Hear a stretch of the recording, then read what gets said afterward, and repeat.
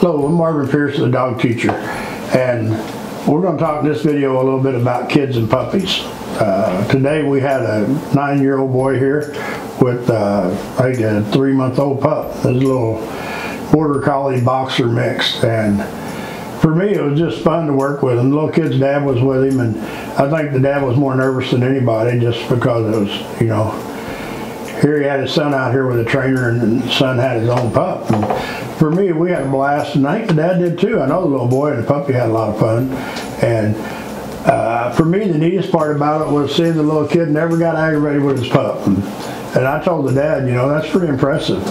I mean, I still get aggravated once in a while, and if I do this normally on myself, not on the dog or the pup, but I get aggravated because I can't figure out how to fix the issue.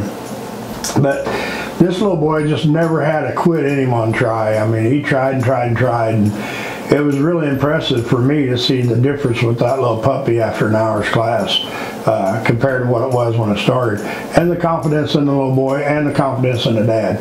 I seen the dad go from felt worrying and wondering to really having a great time because the little boy was having so much fun with his pup. And for me, I can't wait to see the end of the 4th week where the little boy and the little pup is.